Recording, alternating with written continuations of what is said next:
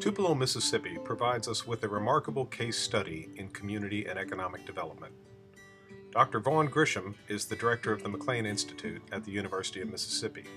He has studied Tupelo for more than 30 years and has shared the lessons of Tupelo with communities across the nation and around the world. The story, as Grisham tells it, explains how leadership and carefully planned community development efforts transformed an area that was among the poorest in the nation. He begins with data from the 1940 census. In 1940, Lee County, Mississippi, was arguably the poorest county in Mississippi.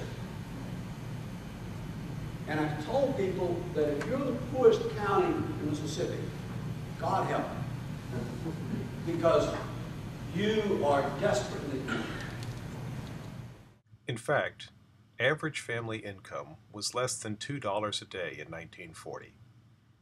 To make matters worse, a tornado had roared through the middle of town in 1936, decimating the business district. The following year, there was a bitter strike at the textile mill, the only manufacturing plant in town. What do you suppose they wanted in terms of wages in 1937? They wanted 15 cents an hour. And they wanted their workload limited to 40 hours. At that point in time, they were making $1 a day. They made 10 cents an hour, working 10 hours a day. What the workers did was to have a sit-down strike. They simply stayed in the factory when it was to close. They would not leave and said they would not leave until they got 15 cents an hour and a 40-hour work week. Now the tension grew. The National Guard was called out, and howitzers were aimed at American citizens. They fired on them. And I talked to the general in charge of them when they fired on them. And he said when we fired on them, those people came out of that factory like wasps. And they had wrenches, and they had sticks, and they said, "My God, we're going to kill you, son of a bitch." Are you going to kill us? Or we're not going to stand in there and let you shoot us. Now, that leaves a lasting scar in a community. That has a long time staying effect. Now, in this struggle, my mentor, George McLean, sided with the laborers. And he wrote front-page editorials. And he attacked the wealthy who owned that factory in front-page editorials. They hated his guts. He wouldn't back down. 27 years old, he was standing up to these very powerful people in front-page editorials. Between grinding poverty, natural disaster, and civil strife, it would not be surprising if the story of Tupelo ended right here. But it does not. In fact, Tupelo today is one of the most successful and prosperous cities in the nation. Grisham tells about some of their accomplishments in creating jobs and growing their economy. They have they've averaged more than 1,000 new industrial jobs for 19 consecutive years. We're right now making an inventory of how many jobs we have. We're not really sure. I'm going to give you the conservative estimate. The conservative estimate is this community, which in 1940 had 8,000 people. The conservative estimate today is that there are 52,000 jobs in Tupelo. A town of 34,000. And you do the math. You got more jobs than you got people. The economy in Lee County has outgrown the national economy for 30 years. The last 30 years have been the most prosperous years in U.S. history. And in Mississippi, in the backwaters of Mississippi, the poorest county in the United States, perhaps, has outgrown the national economy. U.S. Department of Agriculture in the 1950s cited Tupelo and Lee County as the model for rural development in the United States. The National Chamber of Commerce cited Tupelo as the model for community development in the United States. The Federal Reserve System of Atlanta cited Tupelo and Lee County as the model for community development. The National Civic League, located in Colorado, identifies the 10 most outstanding communities in the United States every year and gives them what they call All-American City Awards. Tupelo was the first southern city to win this. They were the first city in the United States to win it twice. They are the only city in the United States to win it 3 times. They won it last in 2000 and 2001, and they will win a 4th. They're that good. Now, our purpose really is not so much to brag about Tupelo, but to learn from it. How'd you do that? How'd you get started, and how'd you do it? Grisham goes on to explain the process that unfolded in Tupelo. He points out that what happened in Tupelo was not a result of natural advantages. In fact, Tupelo lacked the advantages many communities have. There were no major highways, they were not close to an urban center, and they had no particular natural resources or scenic attraction. All they had was people, and even the value of that resource was limited by low literacy rates, poverty, and deep divisions. Grisham's Tupelo model illustrates how the process of community economic development requires a solid foundation of human resource development. Now, in Tupelo, the process begins the same way the process begins anywhere. It begins with a single individual. That's the way it begins, it's with a single individual. It always begins with a single individual. There's no way of predicting, in my experience, who that single individual will be. In the case of Tupelo, it was George McLean, who was the owner and publisher of the newspaper. He was the single individual. And what happens is this. That individual will build a team. That's very important. That individual is virtually powerless. I don't care how bright they are. George McLean was a very bright fellow, a very courageous fellow, a very knowledgeable fellow, but he was virtually powerless. That individual will build a team sort of like that. I'm using a different color there. And it's just about that small. The most basic, the most important thing in leadership is this.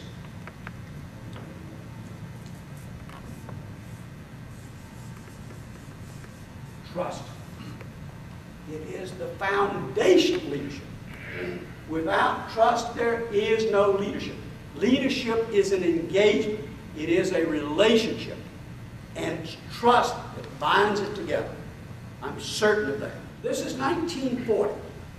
Remember that McLean had sided with the laborers in 37, right?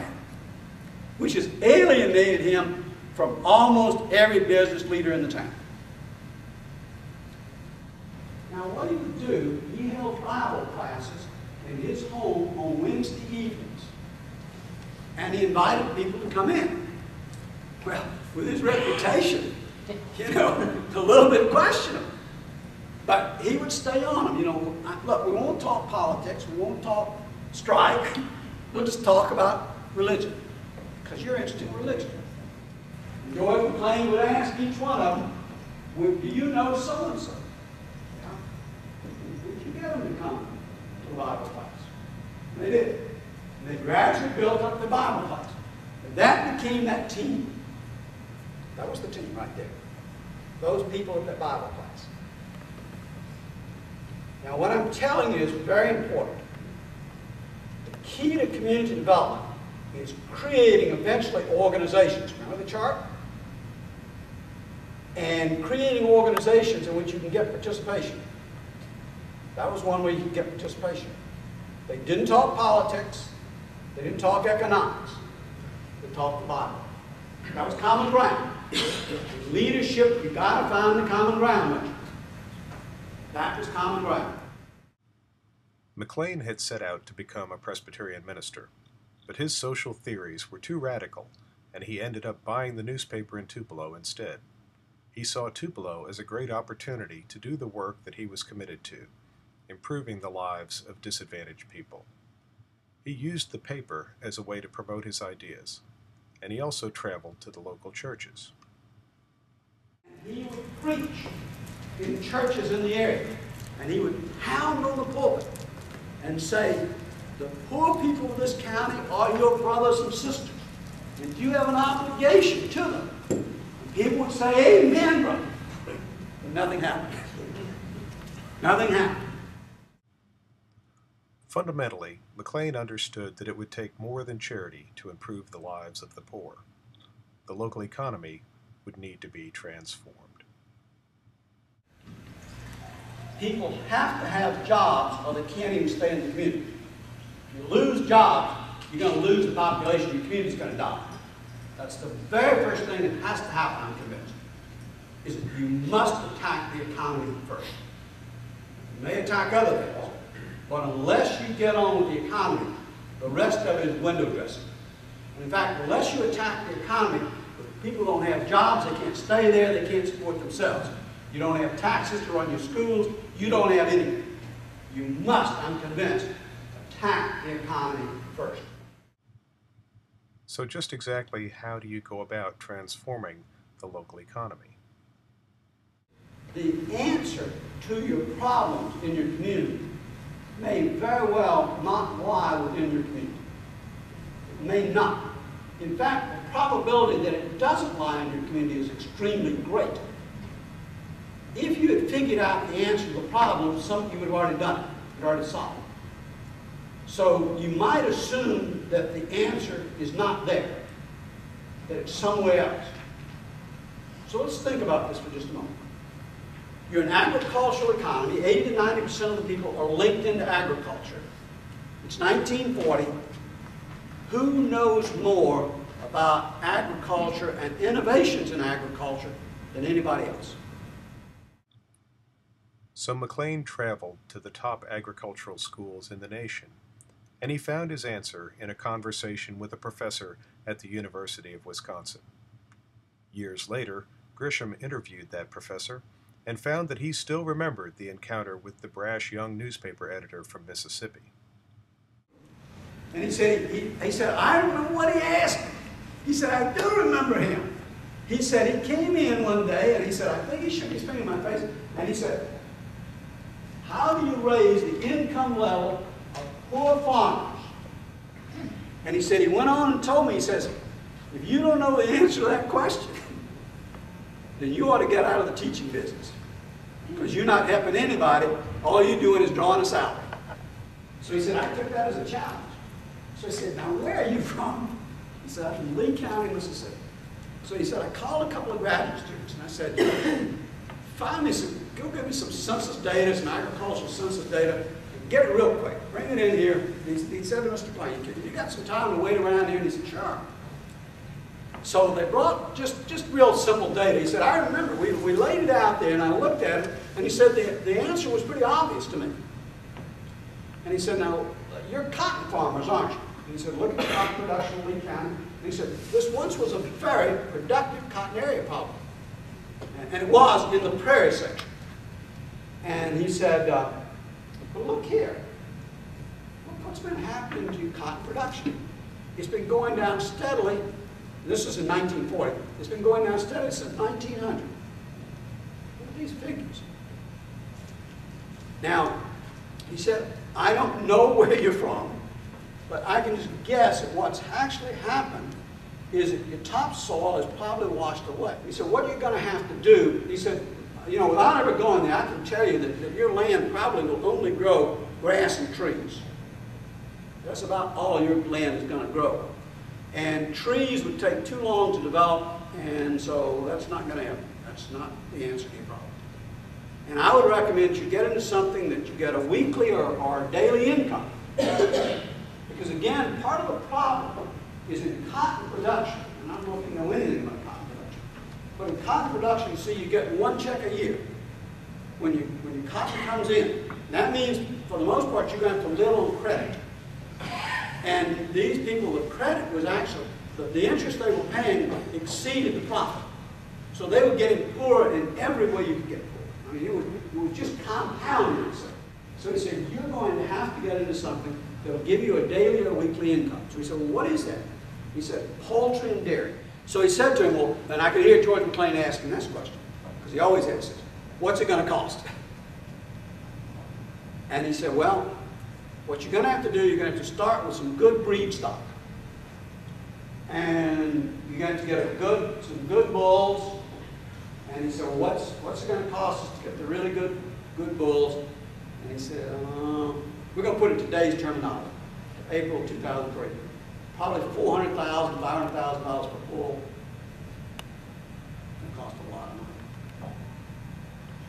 And McClain said, gee, there's only one farmer in all of Lee County that can afford that bull. And I called him a Nazi in a front page editorial. He also owned that old textile mill. So I don't think he's going to give us any money. That's a safe bet. To make the jump to dairy farming in Tupelo would ultimately require embracing a brand new agricultural innovation. Again, McClain looked outward to find answers. Dude, every morning at 6 a.m. He was up by 6 a.m., up 5:30. 6 a.m., he would sit in a straight chair, have a cup of coffee, and a piece of toast. Very small man, about 5'8", 5'9", maybe weighed 150, maybe. And he would start with a stack of magazines and newspapers on this side, on the left side. And he was looking for ideas. I mean, you would include the New York Times, Wall Street Journal, Christian Science Monitor, Washington Post, a lot of magazines. Came across an article that was kind of buried in the New York Times. And it was about a fellow who was experimenting in artificial insemination in upstate New York. Bang, the light went on. Called George McClain from Lee County, Mississippi. Tell me about this artificial insemination. Okay, so he said, will it work? And he said, yeah, it work. All right, he said, we're trying to get into the dairy business. I think this is the key. Will you come down to Lee County and help us get a program going? No, he said, I wouldn't come. So he said, you know, you've got to help us. Somebody's got to help us. We're desperate. We're among the poorest people in the United States. We're not looking for somebody to do something for us. We want to do something. Help us do for ourselves. So finally he relented and he said, look, there's a fellow experimenting in artificial insemination over in the Boot Hill, Missouri. I heard him give a paper. And he said, now, he isn't as good as I am. And he isn't as good as I am because he's not as smart as I am. Since he's not as smart as I am, he might become to Mississippi. He tracked him down. He said it took him several months to track him down. He had his name, but he finally got a hold of him. I know this man very well. His name is Gale Cocker. If we pay you, will you come here and help us set up a program, a dairy program in our area? I will. What it cost? Well, he said about 800 to 1,000 to $1 million. That's in today's terminology. Now, you're just talking about the poorest county in the United States. Right, the problem's yours. Where are you going to get that money? George McClain, without using the word venture capital, he did not use the word venture capital, went up and down Main Street and talked to people. Just as I told you, it's a one-on-one thing. And he said, I think I've got an answer to our problem. The dairy business will get an artificial insemination. Now, McClain, remember, is a good Christian. And so he had by and large stressed that there was their moral obligation to help their fellow man. Nobody listened. I'm going to tell you the story exactly as it happened. It was told to me in a hardware store. George McClain walked into a hardware store. Remember what the businessman thought about him. Remember that. Keep that in mind. He walked into the hardware store and he goes up to the owner and he sticks out his hand and he says, "I'm George McLean." The man who's telling the story was the hardware store owner. He told me, he says, "I put my hands in my pocket. I mean, delivered. I made that gesture. I was shaking your hand. Yeah, I know who you are. You're that blank communist inside with those laborers back in that strike of 37. Now he said, I guess you know, I don't subscribe to your newspaper. I don't put an ad in your newspaper, and I never will. But you're wasting your time. So I'm not here to sell you an ad. Now, you're here to buy something, talk to one of the other clerks. I don't even want to talk to you. I said, "No, I'm here to talk to you. Businessman, businessman. Businessman, hell. You ain't no damn businessman. You ain't nothing but a damn communist. Get out of my store." He said, I started to push him. This is a big man. He's 6'4", weighs about 280. George McLean's 5'9", 150. I'm going to be much of a shoving contest, I tell you. So he said, I started pushing. I literally put my hand on his chest and started pushing him out the door. And he said, I got him right to the door. And then he said, I remember what he said to me. He said, "How much did you gross last year?" Man, he said, that made me mad at him being a communist. He said, this guy, he had no manners at all. How did his parents rear him? You don't ask a man how much you made. He said, I pushed him. Pushed him on his rear end. He didn't say rear end, clean that part. McLean stumbled out the door, literally. Almost into the, he said he almost went off into the curb. He said, I really gave him a shove. And he said, I bet you grossed $2,000 last year. Well, now, you're a business people. Grossing $2,000, you'll be out of business pretty quickly. He said, hell, I grossed $8,000 last year. And then he said, I remember what he did. He whipped out the census. Showed me. He said, okay. I'll tell you why you only grossed $8,000 last year. We live in the poorest county in Mississippi. And as long as your customers are poor, they can't buy things with you. That's common sense, but very few people think that. Very few people think that. In fancy terminology, that's a paradigm shift. Right? That's a paradigm shift. That as long as your customers are poor, you will be poor too. And he put it to him in those terms. How can I help them? You can help them to be better farmers. How? By investing in this artificial insemination program. By investing in this dairy program. And I'll guarantee you, next year, you'll gross 10,000, 12,000, 14,000. The hardware store owner told me, quit pushing. McLean found the leverage he needed by helping the merchants understand that improving the local economy was in their own best interests. Charity is commendable, but self-interest is much more reliable. Now he's connecting here with self-interest. Right here. We're talking dollars and cents. 17 people joined that venture capital group. 17. Many of them went down to the Citizens Bank, took out a loan using their business as collateral. Now, the first year that those cattle gave milk, it added, and I'm going to give it to you in today's dollars, in April of 2000, it added $2 million to the economy. Now, did those merchants get their money back? How? Farmers made more money, they spent more. I interviewed these merchants. They could show me in their cash register receipts and up 14%, 20%, 30%. After 10 years, it was adding no more than $100 million to the economy, right there. And it went directly to the poorest people. Is that genius? Is that genius or what?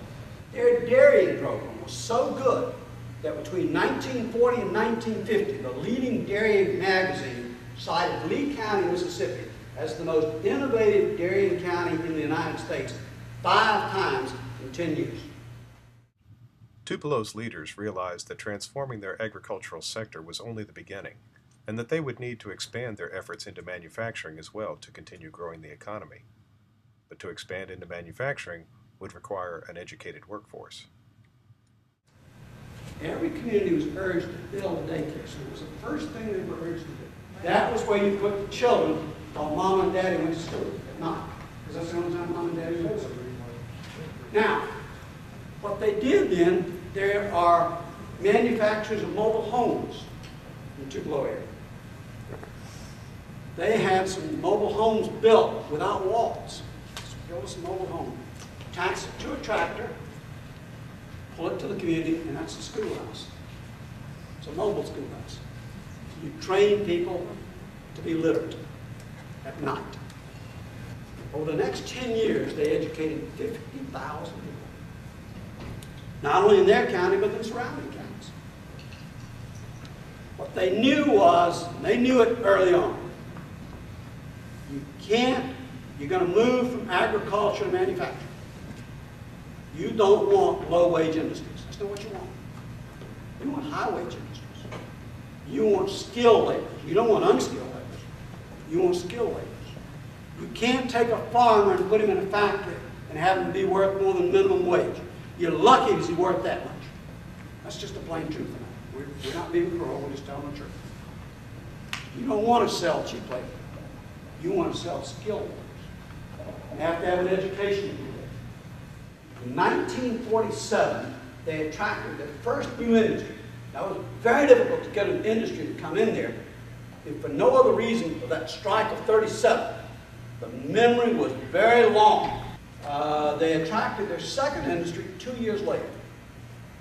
So the community was filled with confidence. Boy, we got 2 industries in 2 years. We're doing real good. We know how to do it now. 4 years later, they got the next industry. So, oh, we really know how to do it now. About 4 years later, they got the next industry. In 1967,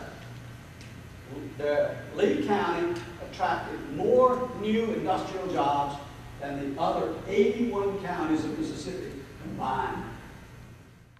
But as they went forward, they also realized that they had to look beyond industrial manufacturing to build an economic base that would be sustainable. By and large, they made a conscious decision in 1970 that manufacturing jobs would go away. And the kind of jobs they'd have to create in the future would be jobs built around education and learning. And so they came together in a meeting much like you have here.